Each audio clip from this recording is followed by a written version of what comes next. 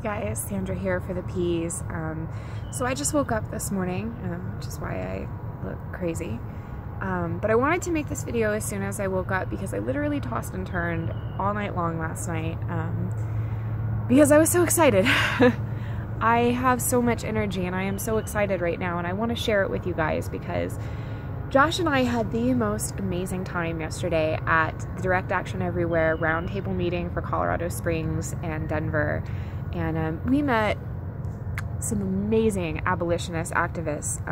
Direct Action Everywhere is very abolitionist. It's not a welfare group. They're very much about, you know, ending animal suffering and going into places of oppression and actually, you know, taking this kind of Kingian, I don't know if that's a word, but I mean that I did, but you know, Dr. Martin Luther King's, you know, philosophy of going into the house of oppression and acting as if the status quo is already the way that it should be, that animals already have a voice, that animals are already free, and that somebody is you know, carrying on this terrible thing there, and that is very much what we're about. Josh and I very much take the abolitionist approach, and so it was really cool not just to get to meet people who are, you know, kind of a like mind, but they gave us so much support and so much faith and confidence that what we're doing with Project Alarm Clock is really going to benefit and help the animals.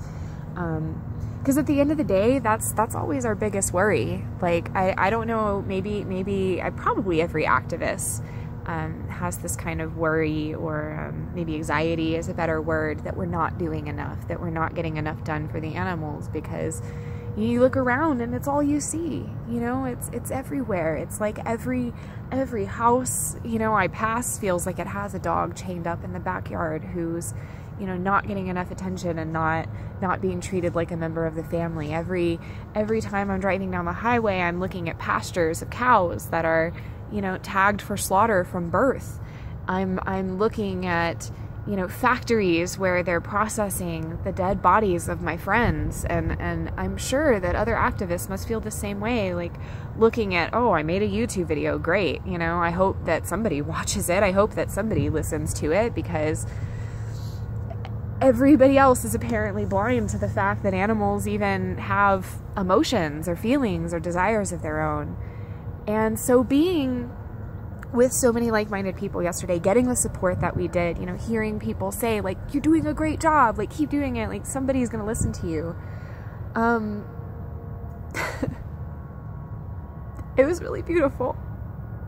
And I'm so happy that we're doing this because we honestly have everything to lose. Josh and I have quit our jobs. We're trying to be activists full-time because it's what we believe in, because I remember working retail jobs. Like, I've been working retail jobs probably, you know, since I could work, since 16. So the last 10 years. And I always remember, even before I was vegan, like, I saw all the things wrong with the world. I saw so much going on, and I would think, like, oh, I should help. I should be out there. I shouldn't be behind this counter making money for other people, making money for myself. I should be out there. I should be helping. And now that's what we're doing. We're really going out there. We're really trying to help. We're really going to do this. And we might end up completely broke. We might end up completely hungry. And we're really comfortable with that. We're really comfortable with that. As long as we're making headway for the animals, then that's what matters. And so yeah, I tossed and turned all night last night thinking about Project Alarm Clock. It's starting tomorrow.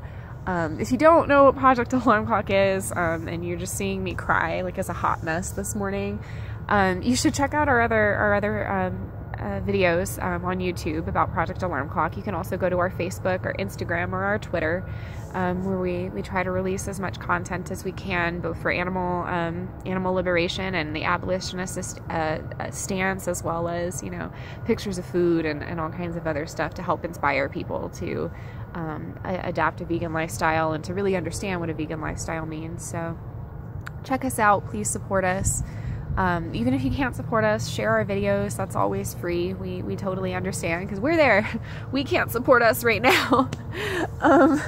We're trying hard, but it'll definitely be a community effort. So Project Alarm Clock is coming, guys. Whether we go broke or not, whether we have the funding for it or not, whether we have the support for it or not, we're going to be out there every single damn day. speaking truth for the animals to people who want to hear it or not. We're going to be there. So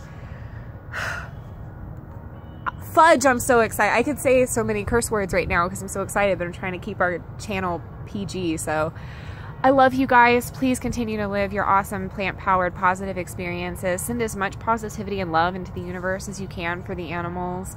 I'm even wearing my Animal Suffer and Diet at SeaWorld t-shirt. There you go. I live, eat, and breathe animal liberation because I just woke up. Now you know. So, all right. I'm sorry. This has just been me crying and looking crazy, but I'm trying to be as real with you guys as I can because this is us. We have nothing to hide. We are all about the animals and we love you guys. So peace. We'll see you later. Have a great day and can't wait for Project Alarm Clock tomorrow. We'll see you guys later. Bye.